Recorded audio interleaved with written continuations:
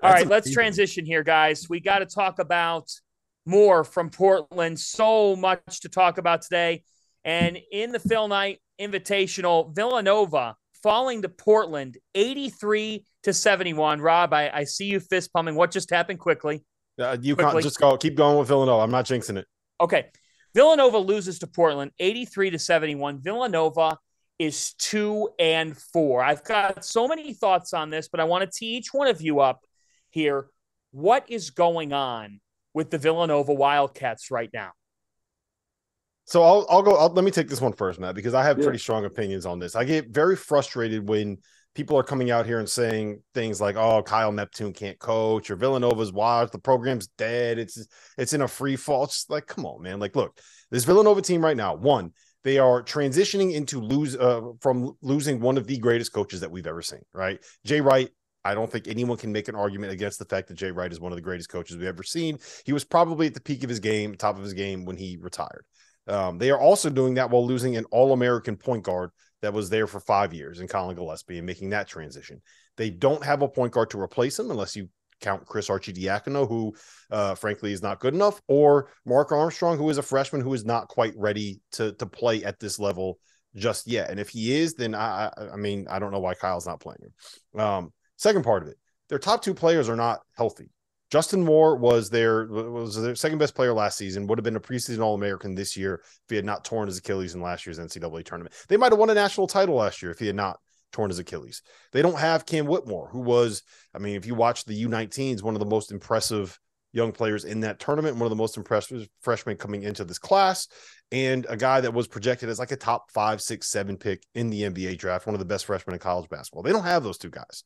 And they're playing guys that should be complementary pieces in starring roles. Eric Dixon, if he's your third option, great third option. Caleb Daniels, if he's your third option, great third option.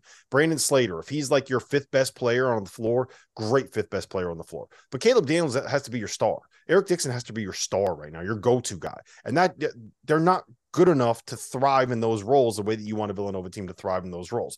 Combine all of that with the fact that, and McCall, correct me if I'm wrong on any of what I'm about to say right now. Jay Wright is one of the best teachers of the game in college basketball, the absolute best.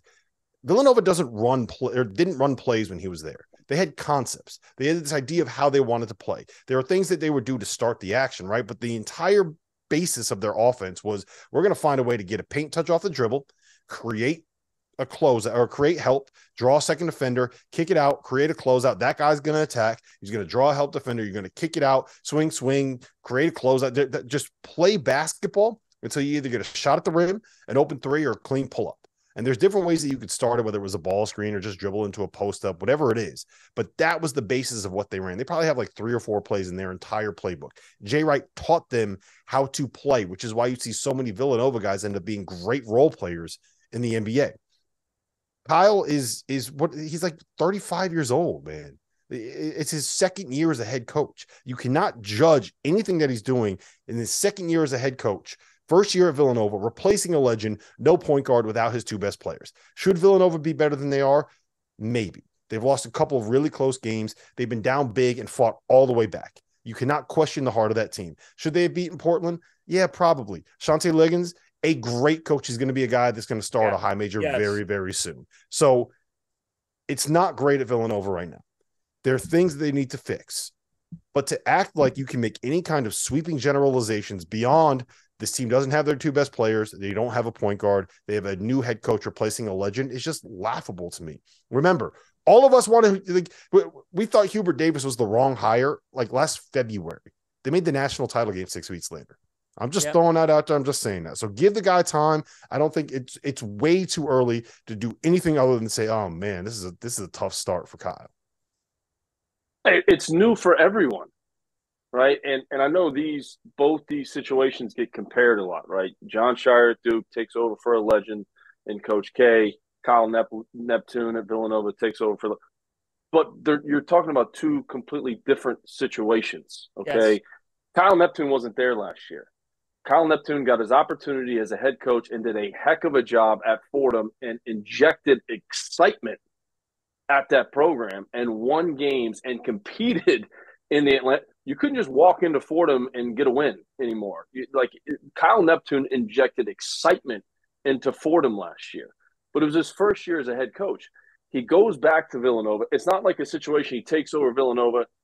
And this is no knock on any assistant coach that's there. This is no knock on any staff member that's there. But he takes over at Fordham. He gets to hire his entire staff. He gets to surround himself with people, his leadership style. He's taking over something completely different at Villanova. Not to mention he's taking over for a Hall of Famer and one of the greatest college basketball coaches of all time. So the expectations for him are there. But I completely agree with her. Just give him some time. He's a good coach. He proved that he can coach. He didn't forget how to coach these last 6 games. He didn't forget. You got to give everyone time in the program to get adjusted and develop, and even allow him to develop as a coach. It's only his 2nd year as a head coach. Give him some. I understand the expectations are high. You're talking about a program that's, the top 4 program the last 10 years in the country. I get that, but everybody in that program needs some time, and it's just way too early to pass judgment. And they're missing their 2 best players. Like, we can't overlook that. Every single team in the country, it doesn't matter who you are, every team in the country, every NBA team, every NFL team, every Major League Baseball team, every team that you coach with for your kids in Little League, right? It doesn't matter. No matter what the team is, if you are missing your 2 best players, you are not going to be as good as you are when you have your 2 best players. Like, it's not that difficult of a concept. It's not. Here's the deal with Villanova from this chair. In the last 2 games, Villanova has attempted 77 3-pointers. 77. They have taken 77 3-point shots. They've made 22 of them. That's 55 shots that didn't go in. Mm-hmm. And they lost by 2 points to Iowa State, and they should have lost to Portland, and they did. Villanova has had 2 constants over the last 10 years. Elite point guard play. Not good point guard play. Not great point guard play. Elite point guard play. Run through the list of guys since 2013. Just run it through. Ryan Arcidiacono hands a torch to Jalen Brunson. Hands a torch to Colin Gillespie. Those guys aren't bad. They're not bad. They're not bad. You could go even before that. And you could go before that. You could go right down the line and bring up all of the great point guards. That's always been a constant to who they are.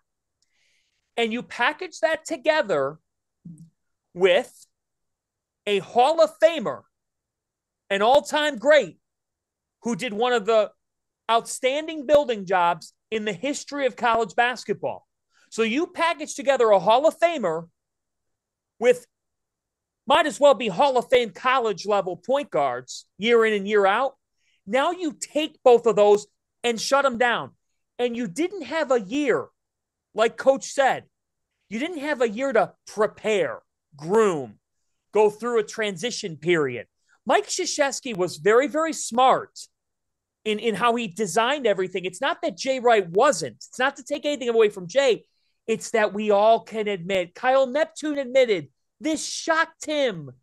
This shocked him. This stunned him. There was no way to prepare fully for walking out of the tunnel on November 7th and being the Villanova head coach.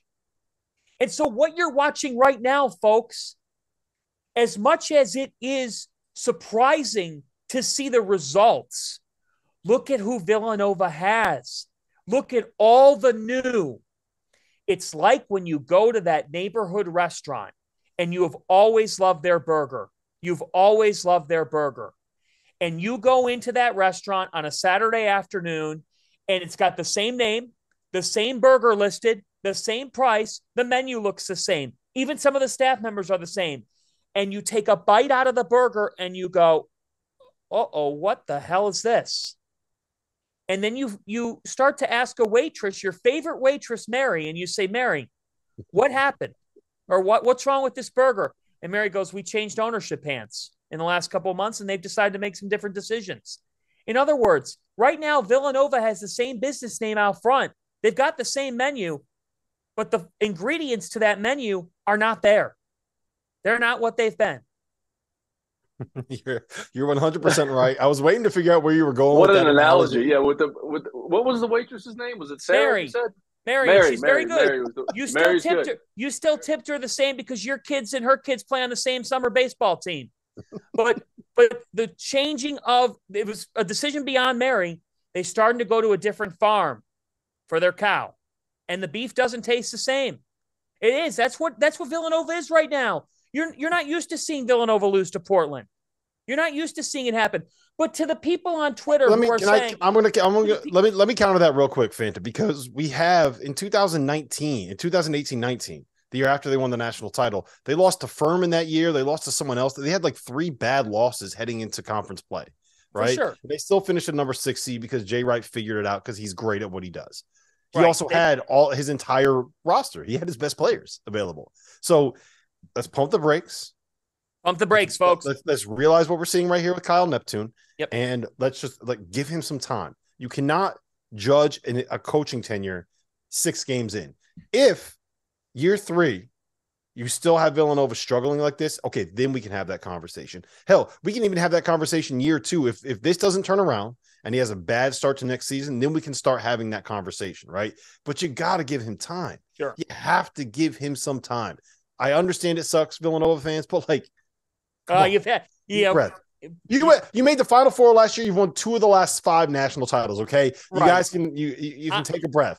Right, go watch the highlights. Go watch the game where you played Oklahoma in the Final Four. Okay, that'll make you feel a little bit better. Yeah, I get some Patriot fan vibes right now from the Villanova fans. just a little bit, just a little. It's almost like they're from Philadelphia. Yeah, right. We've only got 25 minutes. The time just flies on After Dark. So we got to transition here.